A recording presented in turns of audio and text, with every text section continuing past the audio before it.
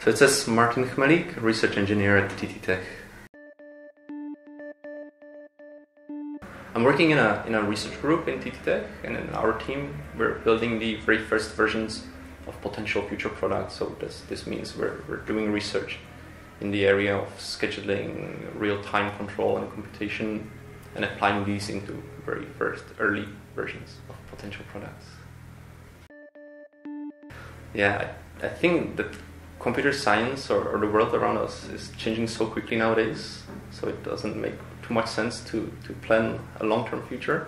And I think for computer scientists nowadays, the challenges and opportunities are everywhere, so one doesn't need to worry too much about the long-term future and more to focus on the current state and be happy with the work you're currently doing.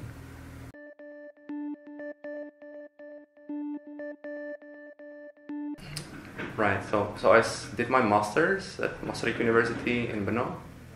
I went for an Erasmus in Denmark, in the University of Aalborg, and then I actually joined IST for my PhD.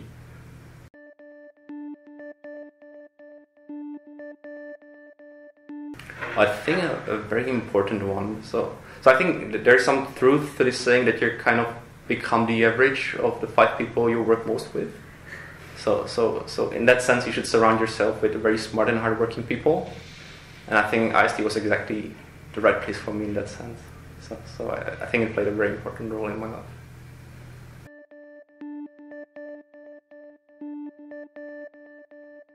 Right. So I think the first one would be to enjoy your time at IST and kind of use everything that IST is offering for us. So I think it's an excellent environment, and a current student should really use everything IST has to offer. So that would be the first one.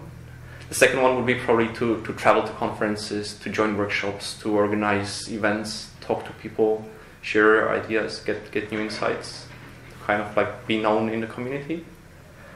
And the third one is probably like a more general one, is to ask questions, because it seems to me that like at the moment when you decide not to ask questions because you're afraid it's not a smart enough question, then it actually accumulates. So I think from the very first moment you should ask all the questions that are interesting to you.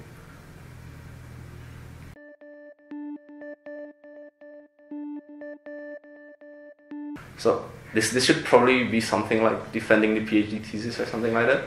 But I think for me, like, as it was maybe the table soccer tournament that happened annually. So I was I was participating regularly, and I never won. So this kind of like stays in me, and I still remember it to this day.